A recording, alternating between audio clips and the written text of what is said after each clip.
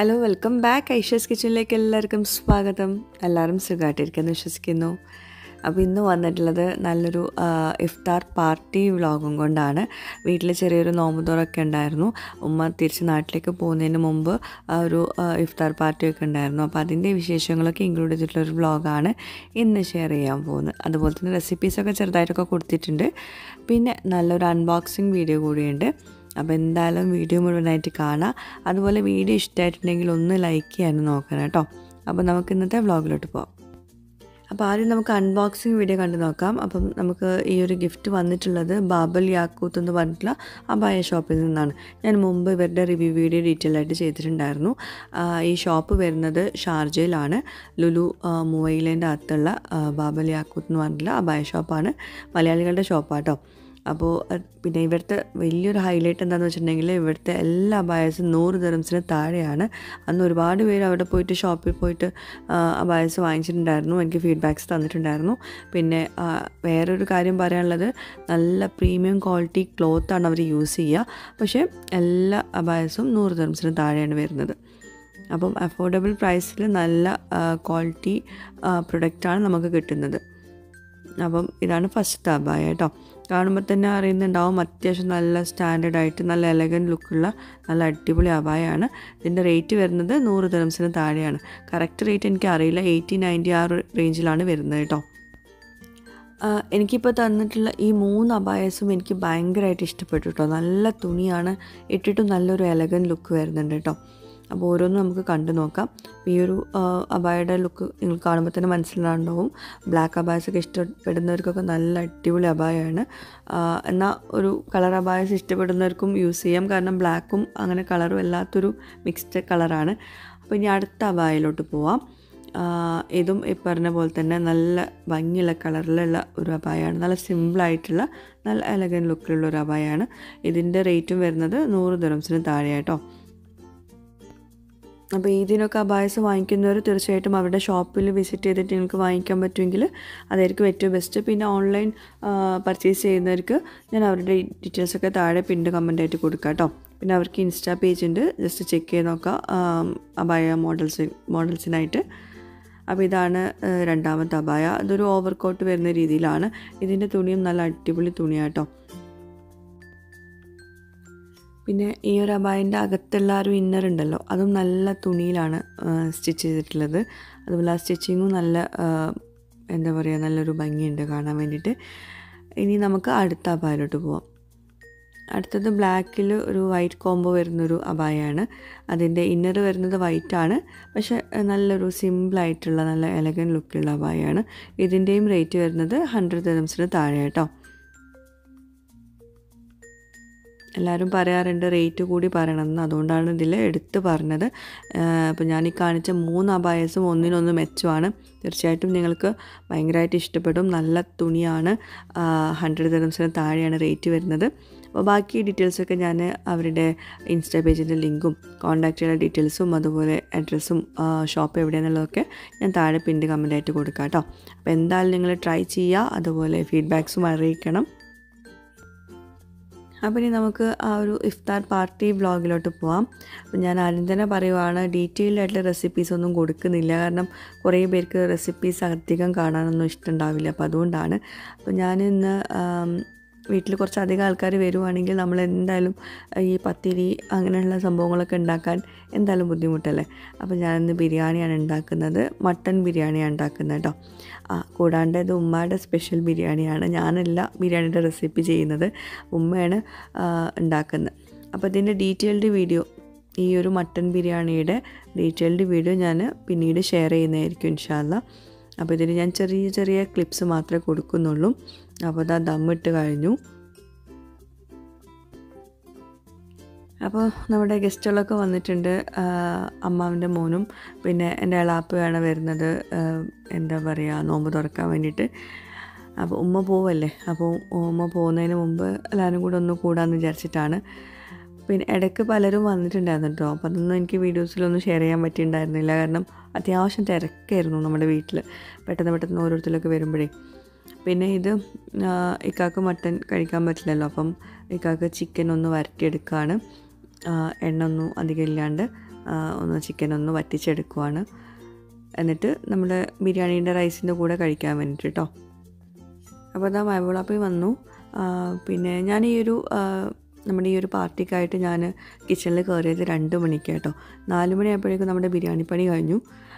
ഇത് ഒരു ചട്നി ഉണ്ടാക്കുകയാണ്. തക്കാളി, പച്ചമുളക്, മല്ലിയില, ഉപ്പ്, വിനാഗിരി ഇതെല്ലാം കൂടി ചേർത്തിട്ടുള്ളൊരു ചട്നിയാണ്.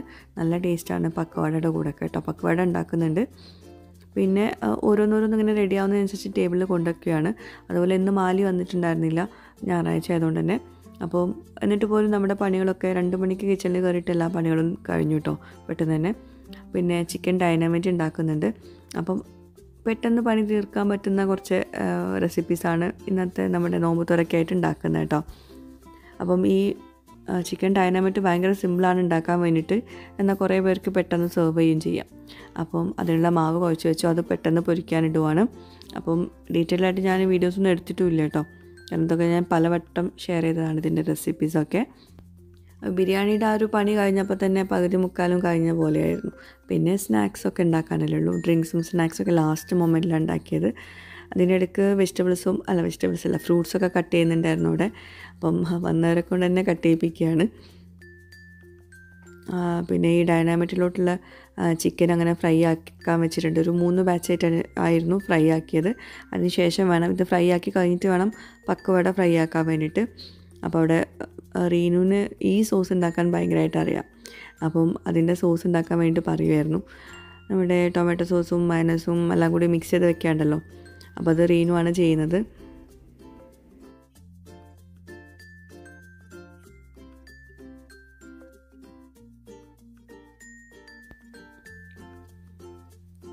പിന്നെ ഇന്ന് ഇക്കാൻ്റെ കലാപരിപാടികളൊക്കെ ഉണ്ടായിരുന്നു. ഫ്രൂട്ട്സ് കട്ട് ചെയ്യുന്നതും അതൊന്ന് സ്റ്റൈലിഷായിട്ട് വെക്കലൊക്കെ. അപ്പം അതെന്നെന്തോ ഭയങ്കര കാര്യമായിട്ട് ചെയ്യുന്നുണ്ട്. സാധാരണ ഈ പണിക്കൊന്നും വരാത്തതാണ്. നോമ്പ് തുറക്കാൻ നേരത്ത് മാത്രം ടേബിൾ വന്നിരിക്കുന്ന ആളാണ്. അപ്പോൾ അതാ നമ്മുടെ ഡ്രിങ്ക് റെഡിയാക്കാണ്. അൽഫോൺസോ മാംഗോ ആണ് എടുത്തിട്ടുള്ളത്. നല്ലോണം പേസ്റ്റാക്കിയിട്ട് ഒരു മാങ്ങ എടുത്തിട്ട് നന്നായിട്ട് പേസ്റ്റാക്കിയിട്ട് ബോളിലേക്ക് ഒഴിച്ചു കൊടുത്തു. അതിലോട്ട് കണ്ടൻസ്ഡ് മിൽക്ക് ചേർത്ത് നന്നായിട്ട് മിക്സ് ചെയ്ത് കൊടുത്തു. എന്നിട്ട് പാൽ ഒഴിച്ചു കൊടുക്കുകയാണ്. ഇത് ലോങ് ലൈഫ് പാലാണ്, അല്ലെങ്കിൽ നമ്മുടെ ഇവിടുത്തെ പാൽ നേരെ നമുക്ക് യൂസ് ചെയ്യാമല്ലോ. അത് കുറച്ചധികം ചേർത്തിട്ടുണ്ട് കേട്ടോ. ഇതൊരു ഡ്രിങ്കാണ് നമ്മൾ റെഡിയാക്കുന്നത്. അതിലോട്ട് പോംഗ്രനേറ്റ് ചേർത്ത് കൊടുക്കുകയാണ്. പിന്നെ സബ്ജ സീഡ് സോക്ക് ചെയ്ത് ചേർത്ത് കൊടുത്തു. എല്ലാം കൂടി മിക്സ് ചെയ്ത് കൊടുത്തു. ഇത് കുക്ക് ചെയ്യാത്ത ഡ്രിങ്ക് ആട്ടോ. നല്ല സിമ്പിളായിട്ട് ഉണ്ടാക്കാൻ പറ്റുന്ന അടിപൊളി ടേസ്റ്റുള്ള ഡ്രിങ്കാണ്. പിന്നെ ഇത് ഞാൻ മുമ്പ് ഷെയർ ചെയ്തിട്ടുണ്ടായിരുന്നു. പിന്നെ മാങ്ങ ചെറിയ കഷ്ണങ്ങളാക്കി ചോപ്പ് ചെയ്ത് ചേർത്ത് കൊടുക്കുമെന്ന്. പിന്നെ നിങ്ങൾക്ക് ഇഷ്ടപ്പെട്ടൊക്കെ ചേർക്കാം. മുന്തിരി ഒക്കെ ചേർത്തിട്ടുണ്ട് കേട്ടോ. പിന്നെ കുറച്ചുകൂടെ കണ്ടൻസ്ഡ് മിൽക്ക് ചേർത്തിട്ടുണ്ട്. മധുരത്തിന് ആവശ്യമുള്ള കണ്ടൻസ്ഡ് മിൽക്ക് ചേർത്ത് കൊടുക്കാം. എന്നിട്ട് ഞാനിത് പാത്രത്തിലോട്ട് ഒഴിച്ച് വയ്ക്കുകയാണ്. പിന്നെ അതിന് ശേഷം ഞാനിലോട്ട് മുന്തിരിയും കൂടി ചേർത്തിട്ടുണ്ടായിരുന്നു കേട്ടോ. കാണിക്കാൻ വിട്ടുപോയതാണ്. പിന്നെ ഇത് പക്കവടക്കുള്ള മാവ് റെഡിയാക്കാണ്. സവോള, ഉപ്പ്, മല്ലിയില ചെറുതായിട്ട് ചോപ്പ് ചെയ്തത്, പിന്നെ കടലമാവ്, മുളക് പൊടി, ഉപ്പ് ഇതെല്ലാം കൂടി കുറഞ്ഞ വെള്ളത്തിൽ നന്നായിട്ട് കുഴച്ചെടുക്കുക. കുറേശ്ശെ വെള്ളം ഒഴിച്ചിട്ട് ഞാൻ പിന്നെ ഇത് മാവ് കുഴച്ചൊന്നും വെക്കാറില്ല. അത് അത്യാവശ്യം നല്ല ടൈറ്റായിട്ട് കുഴച്ചെടുത്താൽ തന്നെ നമ്മുടെ മാവ് നല്ല പെർഫെക്റ്റ് ആയിട്ട് കിട്ടും. ആദ്യം സവോളയും ഉപ്പും കൂടി ചേർത്ത് നന്നായിട്ട് കുഴച്ചെടുക്കുക. അപ്പം സവോളയിൽ നിന്ന് വെള്ളം ഇറങ്ങി വരും. അതിനുശേഷം ഈ കടലമാവ് ഇട്ട് കൊടുത്താൽ മതി. എന്നിട്ട് ചൂടുള്ള എണ്ണയിൽ ഇതുപോലെ ഇങ്ങനെ നുള്ളി ഇട്ട് കൊടുക്കണം. അപ്പം ഞാനവിടെ ക്യാമറ ഓണാക്കി പോയതായിരുന്നു. അതിനെടുക്കുന്ന റോസ് ഇതാ ചോക്ലേറ്റും കൂടി നടക്കുന്ന ചോക്ലേറ്റ് ഒളിപ്പിച്ച് വെച്ചതാണ്. അപ്പോൾ ഇതാ അവിടെ ഉമ്മാനെ ഞാൻ ആ ഒരു പണി ഏൽപ്പിച്ചിട്ട് പിന്നെ ഞാൻ ഇതൊന്ന് സെറ്റ് ചെയ്യാൻ വേണ്ടിയിട്ട് പോയിട്ടുണ്ടായിരുന്നു.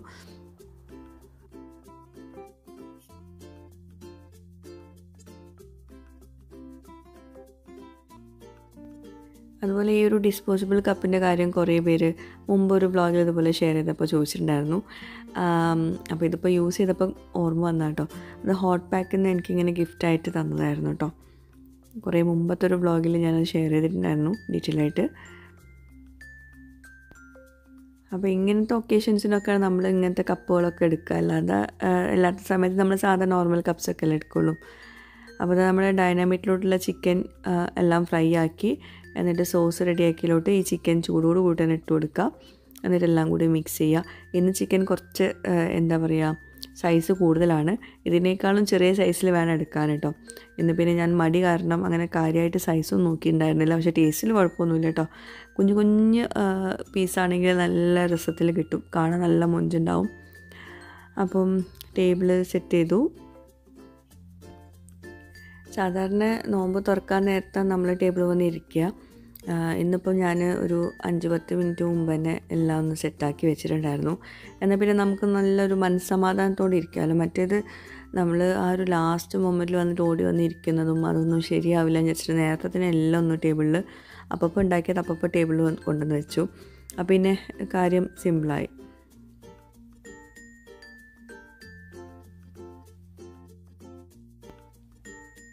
പിന്നെ കഴിഞ്ഞൊരു വ്ളോഗിൽ ഞാനിതുപോലെ ഉമ്മ നാട്ടിലേക്ക് പോകുന്നെന്ന് പറഞ്ഞപ്പം പലരും ചോദിച്ചിട്ടുണ്ടായിരുന്നു, ഉപ്പ എന്താ വരാഞ്ഞെന്നൊക്കെ ചോദിച്ചിട്ടുണ്ടായിരുന്നു. അതുപോലെ എന്താ പെട്ടെന്ന് പോകുന്നതെന്നൊക്കെ. അപ്പോൾ ഉപ്പ വരണം എന്നൊക്കെ വിചാരിച്ചിരുന്നു. പിന്നെ നോമ്പായപ്പോൾ പിന്നെ ഉപ്പാക്ക് ഇങ്ങോട്ടേക്കും വരാൻ വയ്യ. ഉമ്മാക്ക് ആണെങ്കിൽ നാട്ടിലേക്ക് പോകാഞ്ഞാൽ അവിടെ കുറേ ചുറ്റുപാടുകളുണ്ടല്ലോ, നോമ്പായതുകൊണ്ടുള്ള ബുദ്ധിമുട്ട്. അപ്പോൾ അതുകൊണ്ട് പോകാണ്ടിരിക്കാനും വയ്യ. നോമ്പിൻ്റെ സമയമായതുകൊണ്ടുള്ളൊരു ബുദ്ധിമുട്ടുണ്ട്. അല്ലെങ്കിൽ പിന്നെ ഉമ്മ കുറച്ച് കഴിഞ്ഞിട്ടേ പോവുള്ളൂ. പക്ഷേ ഇതിപ്പോൾ നോമ്പായതുകൊണ്ട് നമുക്ക് ഒന്നും ചെയ്യാൻ പറ്റാത്തൊരവസ്ഥയാണ്. അപ്പോൾ അതുകൊണ്ടാണ് പോകുന്നത് കേട്ടോ. അപ്പോൾ ഇതാ നോമ്പ് തുറക്കുന്ന സമയമായിട്ടുണ്ട്. എല്ലാവരും ടേബിൾ സെറ്റാക്കി ഇരുന്നിട്ടുണ്ട്. അപ്പോൾ ഇക്കയാണ് വീഡിയോ എടുക്കുന്നത്. താഴെയൊക്കെ ആകെ മൊത്തം അലമ്പാക്കി ഇട്ടിട്ടുണ്ട് നമ്മുടെ റോയിമോളും റോസും കൂടി.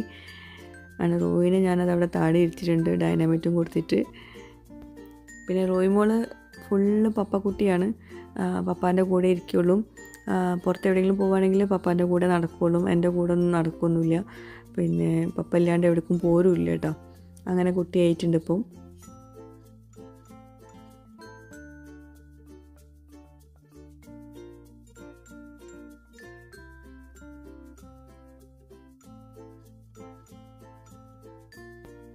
അപ്പോൾ നോമ്പ് തുറക്കുന്ന ഒരു സമയത്ത് ഞാൻ കുറച്ച് മാത്രമേ വീഡിയോ എടുത്തിട്ടുള്ളൂ. പിന്നെ നമ്മൾ നോമ്പ് തുറക്കുന്ന ഒരു സമയമല്ല, അപ്പം പിന്നെ അവിടെ വെച്ച് നിർത്തി. അതിനുശേഷം പിന്നെ തറാവിയൊക്കെ കഴിഞ്ഞതിന് ശേഷമാണ് ഇതാ ചോറ് വിളമ്പുന്നത് കേട്ടോ, ദമ്മൊക്കെ പൊട്ടിക്കുന്നത്.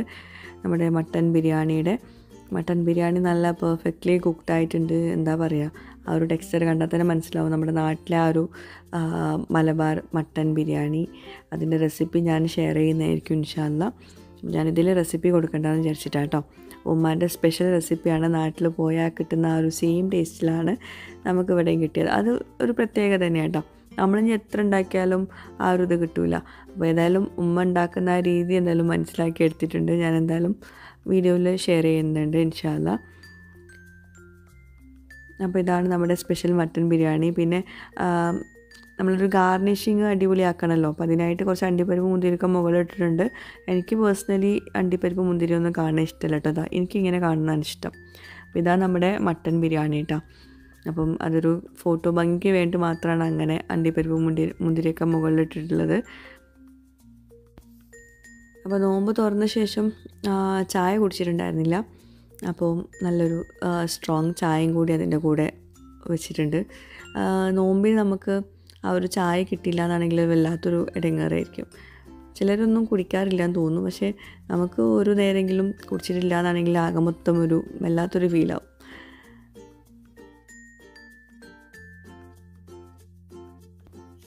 അതുപോലെ ഈ കോഴി വറ്റിച്ചതിൻ്റെ വീഡിയോ ഞാൻ എടുക്കാൻ വിട്ടുപോയി കേട്ടോ. അത് കാര്യമായിട്ട് റെസിപ്പിയൊക്കെ കാണിച്ചു, പക്ഷെ അത് വറ്റിക്കുന്നതിൻ്റെ വീഡിയോ എടുക്കാൻ വിട്ടുപോയി. അങ്ങനെ നമ്മൾ ഫുഡ് കഴിക്കുകയാണ്. അപ്പോൾ ഇതൊക്കെയാണ് വ്ളോഗിലെ വിശേഷങ്ങൾ. പിന്നെ മട്ടൻ ബിരിയാണിയുടെ ആ ഒരു ടെക്സ്ചർ കാണിക്കണ്ടേ, അപ്പം ഞാൻ കഴിക്കുന്ന സമയത്ത് കാണിച്ചു തരാം കേട്ടോ. ഇക്കാക്ക് റൈസും ചിക്കനും കൂടി വെച്ച് കൊടുക്കട്ടെ.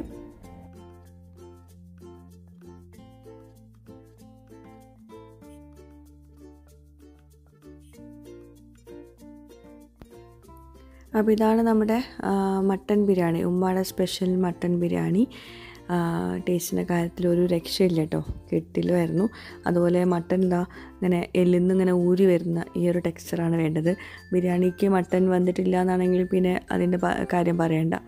അപ്പോൾ നല്ല പെർഫെക്റ്റ്ലി കുക്ക്ഡായിട്ടുള്ള നല്ല അടിപൊളി ടേസ്റ്റിലുള്ള മട്ടൻ ബിരിയാണിയാണ് റെസിപ്പി വഴിയേ വരുന്നതായിരിക്കും കേട്ടോ. അപ്പോൾ എന്തായാലും ഇന്നത്തെ ഈ ഒരു വ്ളോഗ് എല്ലാവർക്കും ഇഷ്ടമായിട്ടുണ്ടാവുമെന്ന് വിശ്വസിക്കുന്നു. എന്തായാലും നിങ്ങളുടെ ഫീഡ്ബാക്ക്സ് എഴുതി അറിയിക്കുക.